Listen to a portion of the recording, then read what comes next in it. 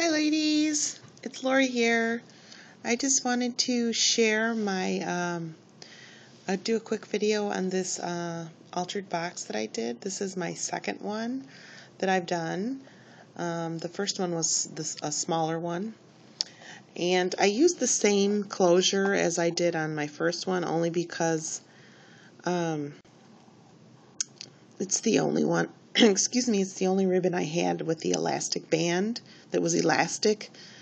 And the one that came on it kind of looks like a hair tie, so I wanted to change it. So anyway, I paint. It's kind of hard to see because I'm filming really early in the morning and the light is horrible. It's kind of got a pearly finish. I painted it with Craft Smart, just light pink paint, and then I went over it with like a champagne colored pearl paint. And I picked that up at Michael's some time ago, and this is the finish I got.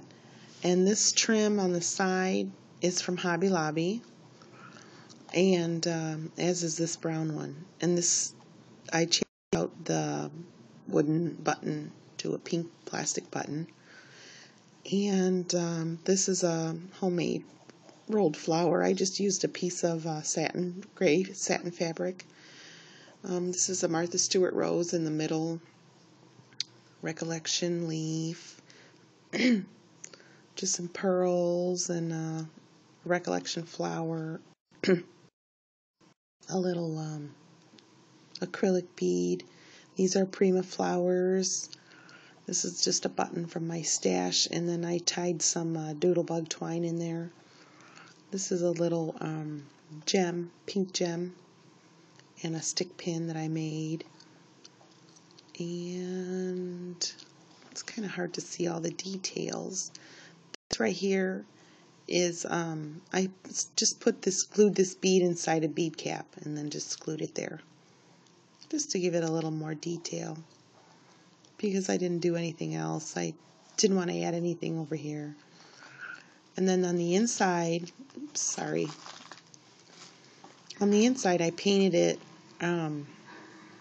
with my brown paint dauber, and then I think it's called, I don't know if it's actually called brown. I can't remember the name of it, and then I went over it with that same pearly paint to make it like shimmery. Then I adhered this label inside and then put some pearls at the bottom. This is just to cover the wire that I button with.